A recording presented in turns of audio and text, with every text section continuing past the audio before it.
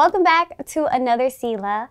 I'm going to continue in this topic of dealing with things in our lives, whether that's a busy life, a hard time.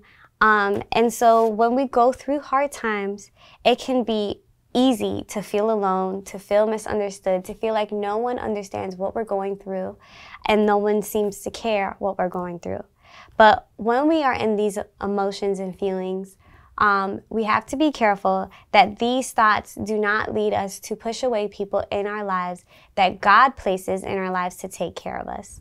And so in the Bible, there's a woman named Naomi who was in a similar position. She had lost a lot.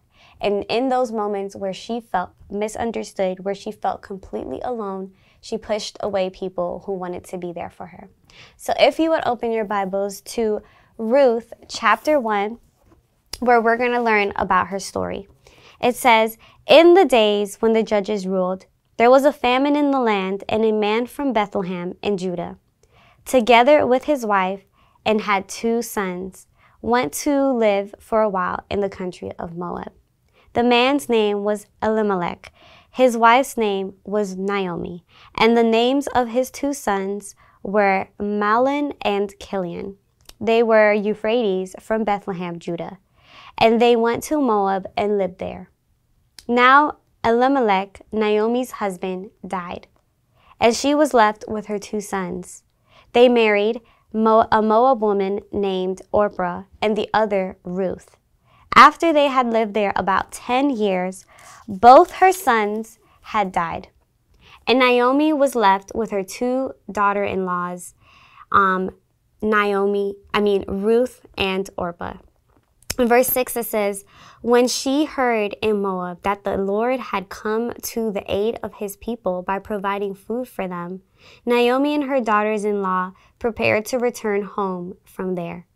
With her 2 daughters-in-law, she left the place where she had been living and set out on the road that would take them back to the land of Judah. Then Naomi said to her 2 daughters-in-law, 'Go back, each of you, to your mother's home. May the Lord show kindness to you as you have shown to my dead sons. May the Lord grant that each of you will find rest in the home of another husband.' Then she kissed them, and they wept aloud and said to her, 'We will go back with you to your people.' But Naomi said, 'Return home, my daughters. Why would you come with me? And I am going to a place, and am I going to have any more sons who could become your husbands?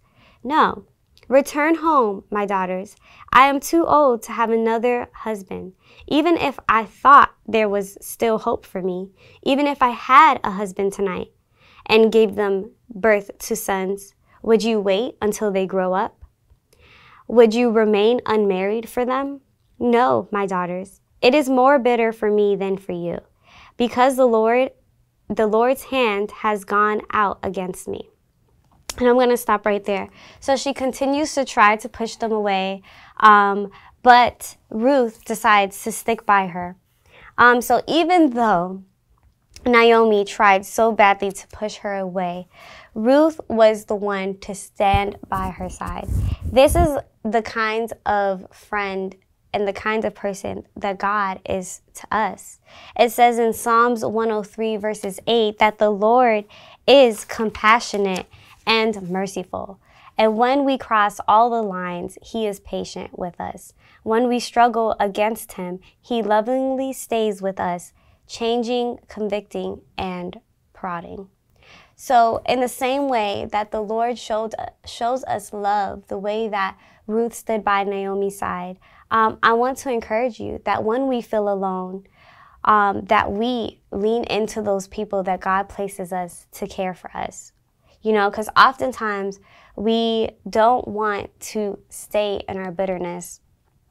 And that's why God places those people in our lives. So I want to leave with this question with you. It says, who has God put in your life to comfort and stick with you? So think about that and stick by them. So now let's flip over to our passage of Selah, which is Psalms 23. So in Psalms 23, it says that the Lord is my shepherd, I shall not be in want. He makes me lie down in green pastures, and he lies me beside quiet waters. He leads me beside quiet waters and restores my soul. He guides me in the paths of righteousness for his name's sake. And even though I walk through the valley of the shadow of death, I will fear no evil. For you are with me, and your rod and staff, they comfort me. You prepare a table before me in the presence of my enemies. You anoint my head with oil, and my cup overflows. Surely goodness and love will follow me all the days of my life, and I will dwell in the house of the Lord forever. So thank you for joining us, and we hope to see you again. Thank you for joining us. Make sure to like and subscribe and hit that notification bell so you won't miss the video. See you next time.